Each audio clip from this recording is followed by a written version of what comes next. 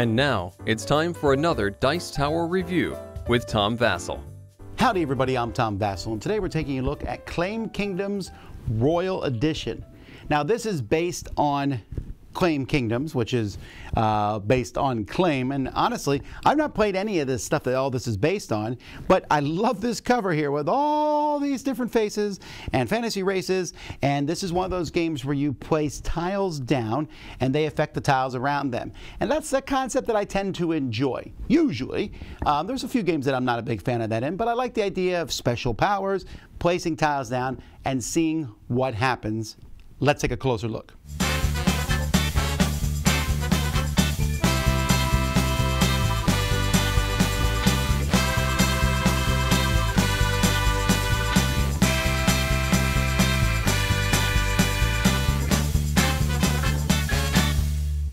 In this game, players are going to use one board for each player, and each board has two sides, so you can pick and choose, and honestly, you can put them any way you want as long as they're touching each other.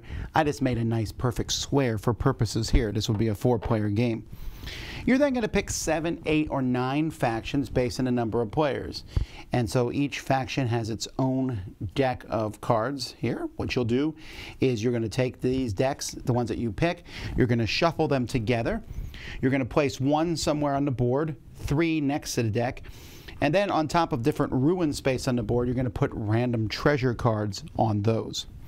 Each player is going to draw a card into their hand, and then on a player's turn, they're going to play a card, activate the power on that card, and then take a new card. So when you play a card, it needs to be adjacent to a card that's already on the board. Once you play the card, you're going to put a follower of your color on that card to show that you control that card. And it also counts to you controlling a board. The different cards, you're going to first look at the terrain of where you place the card. Different terrains are going to do different things. For example, if you place on a castle, you'll get a point. If you place in a swamp, you'll lose a point. If you place on the windmill down here, for example, you would get to put 2 followers on your card. There are some spots you can't put people, like this right here. And if you go on top of a treasure card, you're going to reveal the treasure card, which will be a random thing. In this case, it gives me an extra follower that I can put on any card I want, but some of them give you, there's treasure chests that give you 2 points, and traps that make you lose a point. So once you deal with the terrain, then you're going to activate the special power of that particular species that you put down. So this is a gnome. So when I play a gnome, I'll score 1 point, and we keep track of that on the point scoring thing over here. And then after I score that point, then, let's see, the gnome, I can place an extra follower from my hand on an adjacent card. So I can put a follower here on the giant. Or if I put it next to one of my own people, I'll be able to put another follower on that person there. Then you'll take a new card. So you'll take one of the face-up cards over here, or draw from the top of the deck, and then you'll fill it to 3 cards, which it could have more than 3 cards because there are different things. For example, if you play this Ice Queen here, the Ice Queen will add 2 more cards to the face-up display. There are all sorts of different special abilities. I don't have time to go through all of them, but some of them will attack other cards, some of them will get rid of cards. The Phoenix here, for example, there can only ever be 3 Phoenixes in play, so if you play a 4th one, then you pick one of the other ones to go away. Some of them will kill cards, followers, move things, etc. The game ends when somebody runs out of followers, or when the draw deck runs out of cards, or the maps are completely filled. At that point, you're going to score. Each map is going to give a certain number of victory points to first and second place to whomever has the most followers on that map. So for example, this map here, pretty simple, red has the most, and then second would be yellow. You're also going to score for each of the fantasy groups here. So for example, whoever has the most on giants is going to get, first place is going to get 8 points. So all these points are going to be added together to any points you may have scored over the course of the game, and whoever has the most is the winner. So let's take a look at components here. Now, there is a variant that you can play without the maps, but you can see really it is way more busy, I think, with the maps, and it's much cleaner without them. Normally I like boards because the grids help keep everything in place, but in this case, using the maps, also the maps add in lots of special rules and victory points for the maps, so that does change how the game plays, but it's kind of clean in that regard. The artwork for the game, this is, from the Miko, is great artwork. I've already shown you some of the cards, but I like the different cards. I like the artwork on them. It's silly, fantasy style artwork, and there is a lot of it. So that's one of the things that you need to realize in this game. There's a lot. So the game comes with this plastic tray here, in which you'll put everything, and it fits, except you better never turn this box sideways or you're going to be extremely unhappy. The biggest problem, though, for the game, I think, is the special powers of the factions. You have this huge sheet here, and the nice thing about this sheet is it tells you every special power for each faction. But honestly, you're only going to use 8 of them over the course of the game. I would have preferred these been printed on cards, and then you would just put those cards next to the board. And then you could just look at that card to know what the special abilities were. Not a big thing, but I will tell you that looking through this and also remembering what all the different things do, and for that you have to look at a page in the rule book, and this is what all the different spaces do.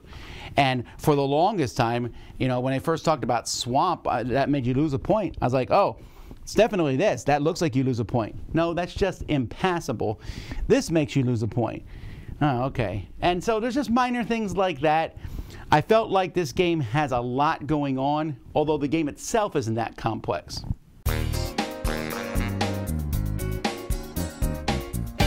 Now, the basic concept of Claim Kingdoms is one that I think is fine.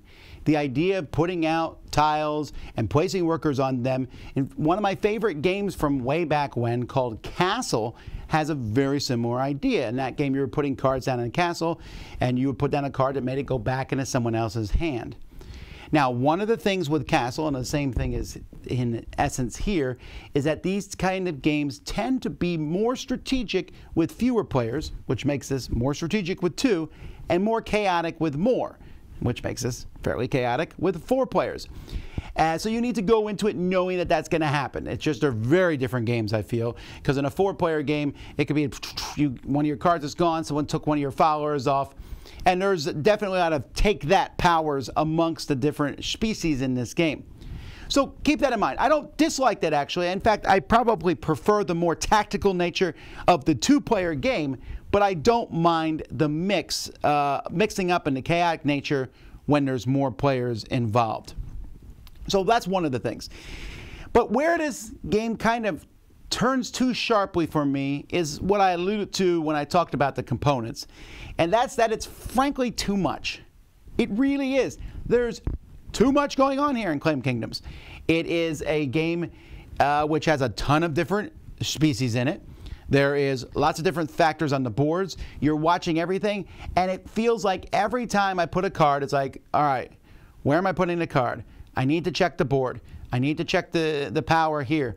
I need to then decide which card I'm going to take. And it's a little bit analysis paralysis for a game that's not that heavy. This game is a light game masquerading as a heavy game, and it's definitely one where the sum of its parts is less than all of them. There's too much going on. I prefer it without the boards, but then taking the boards out loses that area controlling the boards. And so you mixing these things together, again, I'm just coming back to that, there's too much.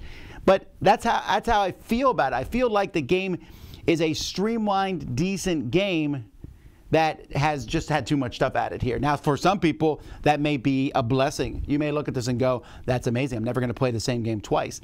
And I don't disagree. That's a positive feature of the game. I think the positive feature is the art and all. But I will posit that when it's all out there on the table, it is confusing. The iconography on the cards is not intuitive. Having to be constantly looking at this the whole game is not tremendously fun. So this sheet here, for example, is compatible to the one in Small World, but the difference in Small World is I look at it once and I know it. That's my race that I'm controlling for a long time. Here, every time I get a card, I have to look at these, and yes, you may remember them, but also many of the powers are similar. So you'll say, oh, the giant's the one who kills the card. No, the giant's the one who kills the follower. Oh, wait, hang on, I need to rethink what I'm doing. So, I think this will be somewhat divisive. I think there's going to be a lot of people out there who really do enjoy it, and that's fine.